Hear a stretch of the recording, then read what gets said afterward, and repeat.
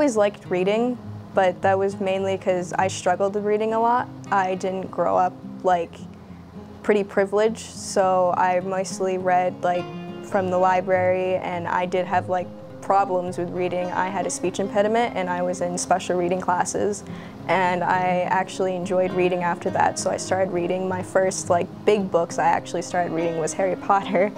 And then I just expanded from there, and I liked reading, and then I kept getting ideas for what I would want to read, and I decided I would want to try and start writing at least. Didn't always go very well, or it was just really bad, but I kept going, so here.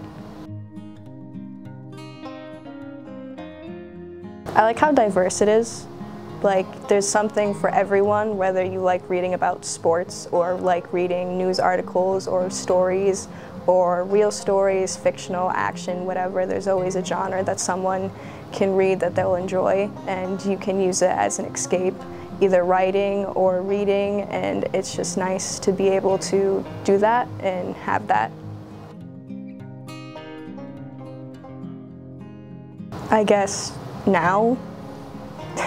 I submitted a first chapter of a book I'm writing into a short story and poems contest, and then it got bumped up to another writing contest, and I also won that one.